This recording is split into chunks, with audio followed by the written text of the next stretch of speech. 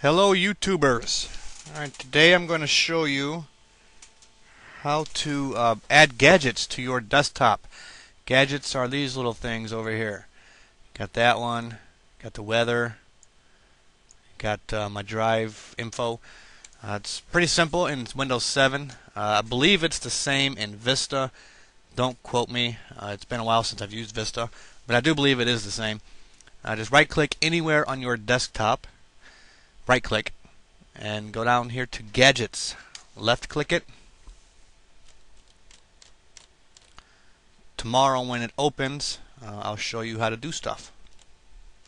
Okay, and here you have a couple of the most popular, I'm assuming. You have, your CPU meter, calendar, black glass CPU, the CPU dial, which is that one. All kinds of happy things. You got your Facebook thingamabobber.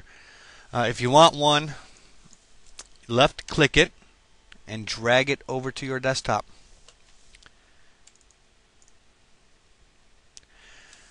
Alright, there's your gadget.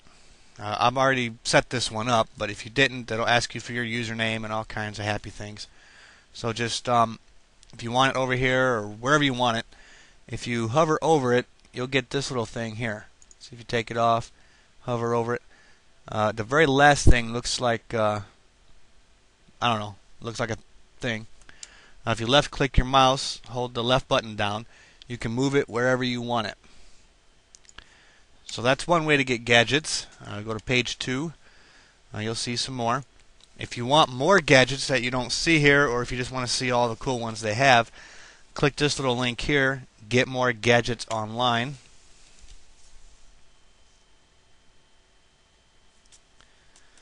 Okay, if you scroll down, you'll see all other gadgets that you don't see under the gadgets main page. This has all kinds of happy things. You got your top rated, you got your top downloaded, your featured, all kinds of gadgets. They have a whole lot. If you don't see anything you like here, just click Get More Desktop Gadgets. It'll take you to the live gallery, where they have even more gadgets. And on the left, they even categorize them for you. Look at that. If you want something with mail and IMs, you have, Facebook, which is that one. You have the Messenger gadget, if you're a big Messenger person. You got Twitter, if you twit or tweet, however they say it. You got your mail ones. You got your live cam ones if you have a webcam. I'm too poor for that.